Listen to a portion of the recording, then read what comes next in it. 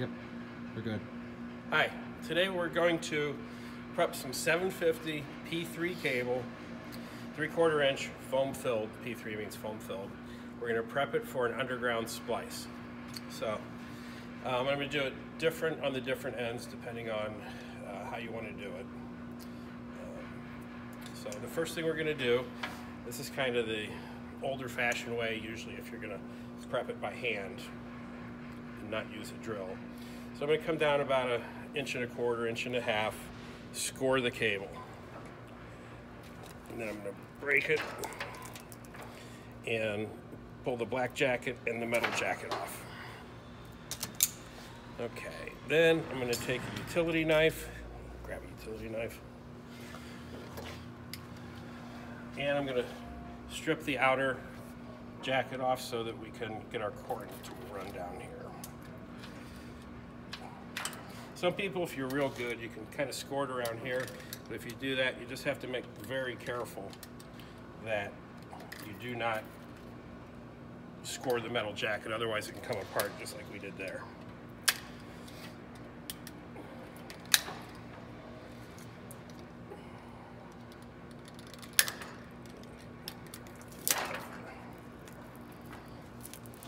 Try not to get icky pick on your hands, but that's going to happen somewhat here.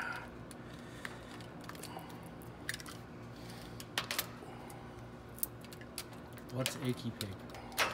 It's the underground flooding gel, but the idea is if there's a nick in it, it'll stop water migration from the cable. Okay, then without hitting the center conductor, I'm going to scrape away just enough of this dielectric so we can get the coring tool started. I felt I touched it there, we try not to. Okay, now I'm going to do this one by hand, so I'm going to take this one off of the drill.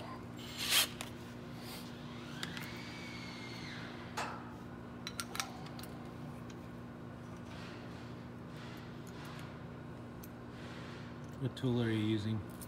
This is a Cable-matic. For this kind of cable, probably the Cable-matic's the best one, and you can identify the 750 by the green insert, using a Cable-matic coring tool for 750 P3. The 3/4 inch or 750 MC squared that has fused disc plastic dielectric, takes a different tool, different connectors, completely different equipment.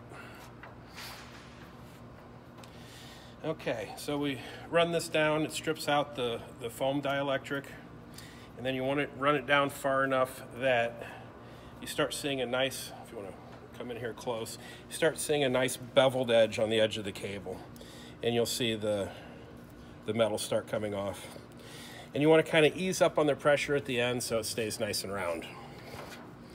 Okay, pull that off.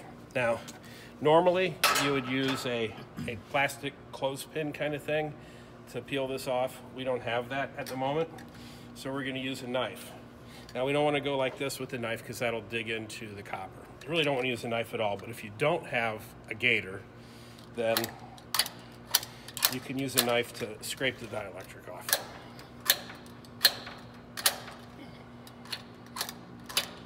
And you want to make sure you get it all off nice and shiny, so it makes a good connection. I have taken some apart, and it didn't work, and that's been the problem, is there was still dielectric on it.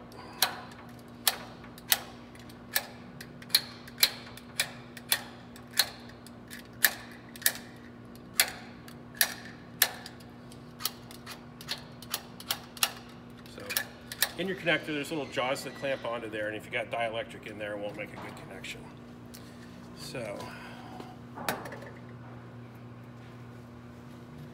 So this is the straight splice that we would use in an underground repair. Put the back nut on.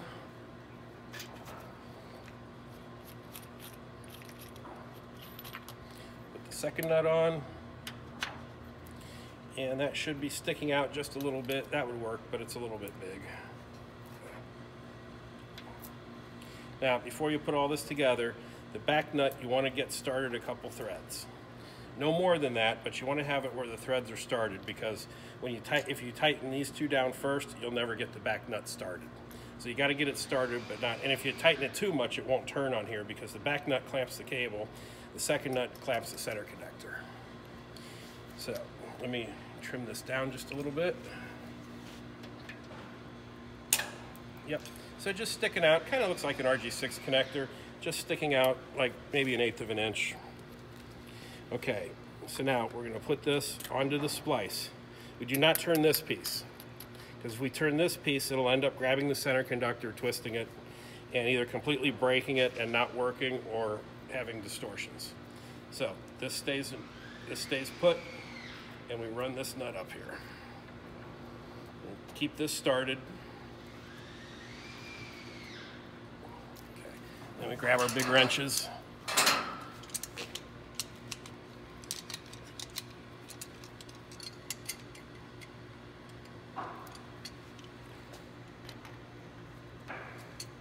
And tighten her down good.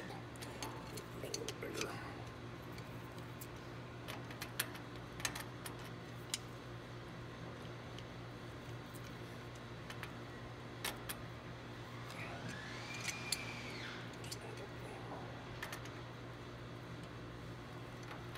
And tighten her down good. Okay. And run your back nut up on there.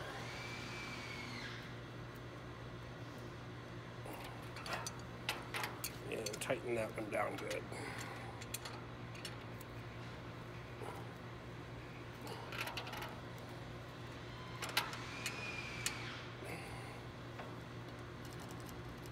Okay. All right, now on the other side, we're going to do the same thing, but we're going to do it with the drill. A little different method. You have to be... Now in an underground repair, you're not going to have a lot of cable to play with. So if you're going to do it this way, you have to be very careful that you don't grab the center conductor and it go wrong on you. Otherwise, you're digging back a lot farther. So.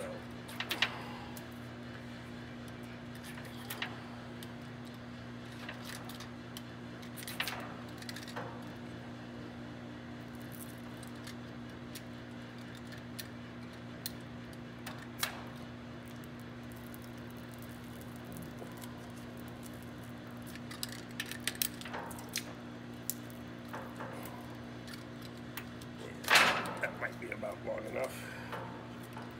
And I don't want to leave too much of this hanging off, because then it'll be hard for the shrink boot to shrink onto there.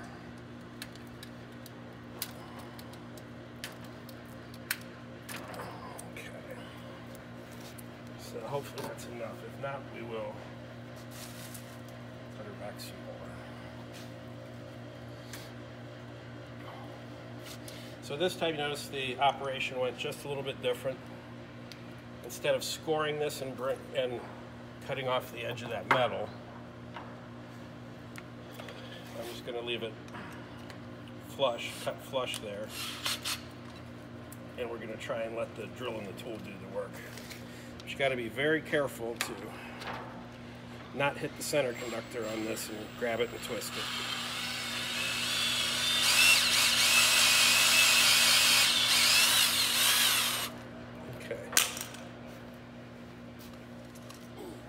Good.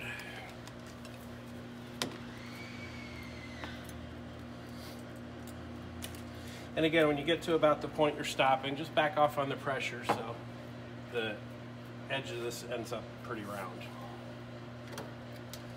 And again, we're going to clean our dielectric off.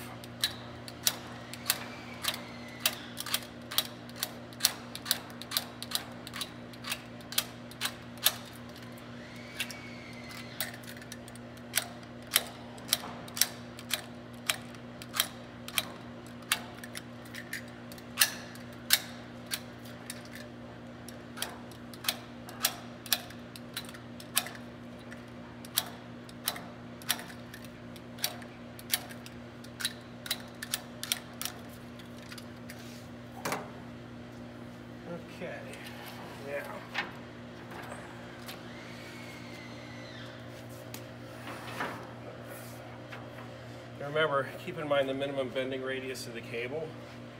If you bend it too far, you'll kink it, and then you'll be doing this all over.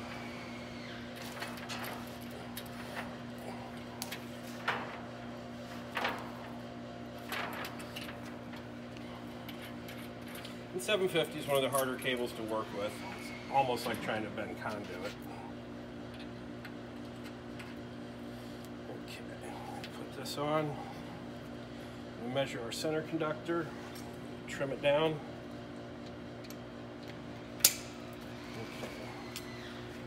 So we're ready to go there. Now this is for an underground repair. If this was aerial, these are outside rated connectors. They're O-ringed, they're considered waterproof, but they're not considered waterproof for underground. What you want to have is a good 12 inches beyond your bare cable. So,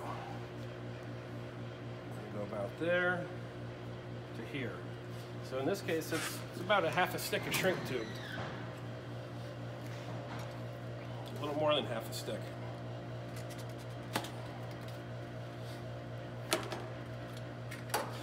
And probably the most common thing, I can't tell you how many times I've done it, and that's forget to put the shrink tube on, put your connectors together, and then you got to take it apart and put the shrink tube on. So if you can remember it ahead of time, it's very helpful. So again, we got our back nut started a little bit, line it up. If you feel it starting to cross thread, back off and start it again. These connectors can cross thread on you.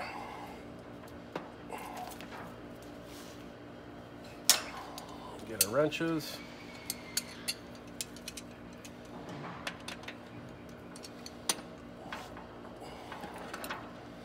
Tighten it as tight as you can.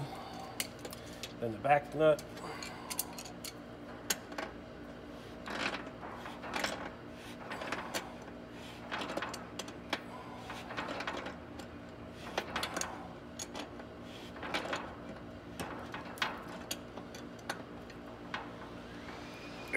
Okay, nice and tight. Center your shrink boot on here.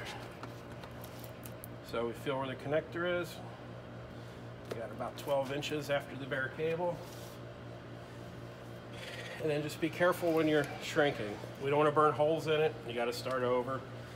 If it's raining out, the water will cause blisters in it. So try to make a little tent, paper towels, rags, dry it off. Water will impair the ability for it to. Start in the middle, work your way out.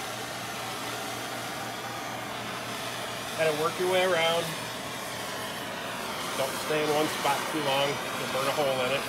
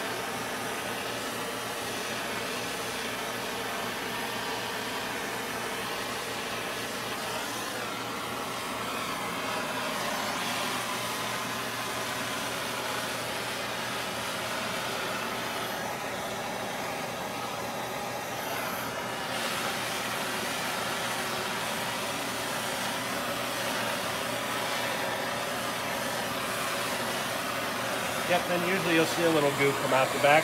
That's a nice good seal.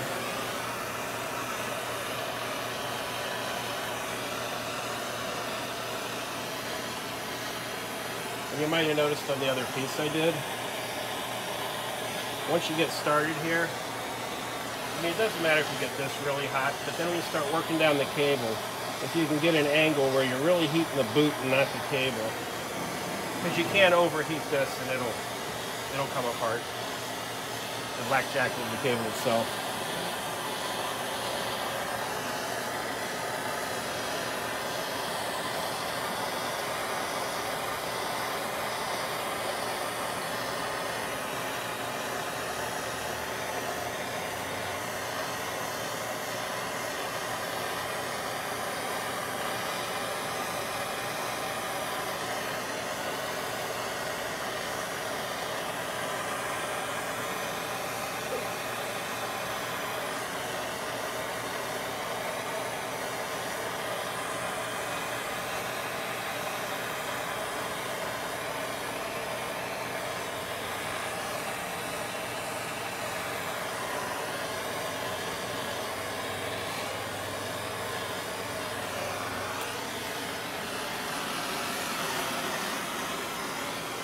Usually that last little piece will curl back over. This one didn't. But I think we got a good solid seal here. So there's a perfectly done underground shrink job. If you have I've never dug up a properly made, look like this, underground splice. A lot of people say, oh, I hate those underground splices, they always go bad. Every single one I've dug up has either not had shrink boot covering the bare cable or just past it. You'll never dig one up that's sealed up this good. So that's it. That's a take.